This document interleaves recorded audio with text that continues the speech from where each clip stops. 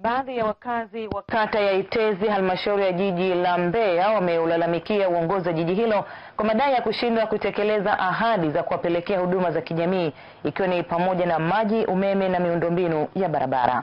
Wakazi hao wamedai kuwa tangu mwaka 2008 walivyouziwa maeneo hayo na kujenga makazi yao, wamekuwa wakiishi kwa tabu kutokana na kukosa huduma hizo muhimu, kinyume na ahadi waliopatiwa ya kufikishiwa huduma hizo. Tuungane na Hosea Cheo kwa taarifa zaidi. Ni eneo la Itezi majengo mapya lililopo katika halmashauri ya jiji la Mbeya. Jiji la Mbeya limeuza viwanja hivi tangu mwaka 2008 kwa ahadi ya kupeleka huduma muhimu, ikiwa ni pamoja na maji, umeme na miundombinu ya barabara.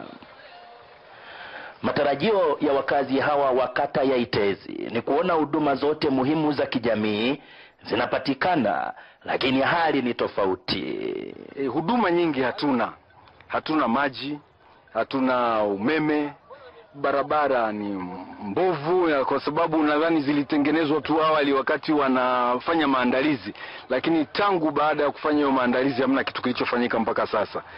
Maji ni changamoto. Mimi nashangaa kwamba serikali inatuangalia kwa namna gani.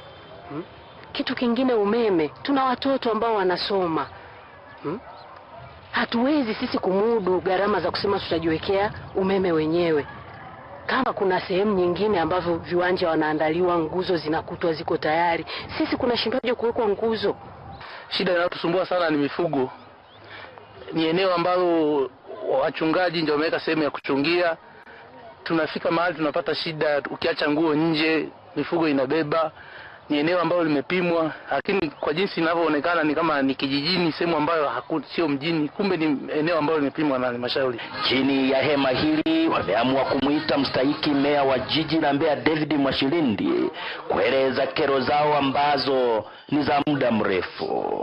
Hivi mwaka 2006 mpaka hii leo hatuna maji ya bomba, kwa maana maji ya idara ya maji. Mstahiki meya Mwashilindi anakutana na wakazi hawa na kutoa majibu ya kero zao mbalimbali, akianzia ile ya maji. Kwa sasa hivi tumeshafanya, wataalamu wetu walishakuja, wamefanya utafiti eneo hili hapa. Tunayo maji mengi hapa karibu na shule. Tunakuja kutoboa kisima kikubwa ambacho kitatosha kupeleka maji Itezi na Itezi. Kuhusu huduma ya umeme, mstahiki meya Mwashilindi anawahakikishia wakazi hawa wa kata ya Itezi kuwa watakutana na uongozi wa shirika la umeme nchini TANESCO mkoa wa Mbeya, huku akigusia suala la kuzagaa kwa mifugo kwenye makazi. Ukiona hili ni zito la mifugo, huwezi kudhibiti mifugo, Jumatatu ndio ofisini uhame. Kutoka hapa Mbeya, mimi ni Wasachi wa TBC.